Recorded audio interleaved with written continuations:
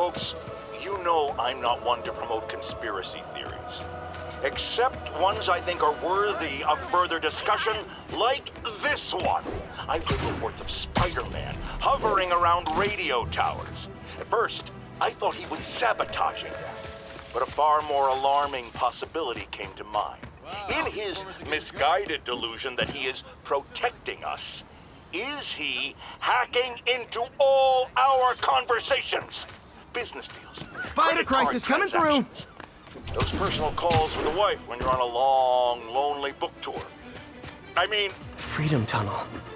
Before Feast started, this was a haven for New York's homeless. Mostly abandoned now. Good hiding spot. Must be a hidden entrance or something.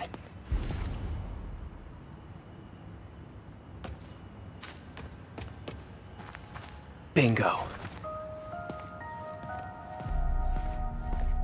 This looks like everything she stole. But no sign of financial data on the Maggia crime families. Is she trying to blackmail them?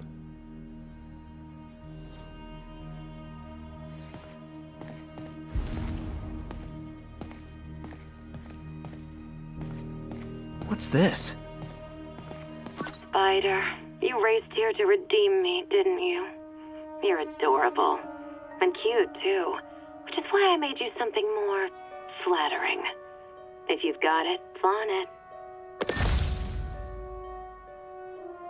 This couldn't all have just been a game, could it?